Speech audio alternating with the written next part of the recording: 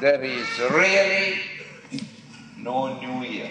The moment I change, that is the new year.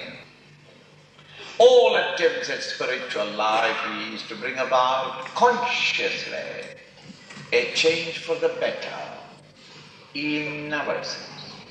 And we've got this capacity to change.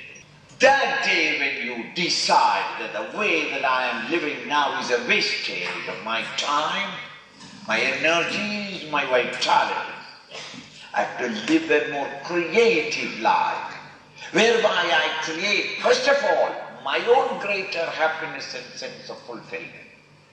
And as a byproduct, I may create happiness for others.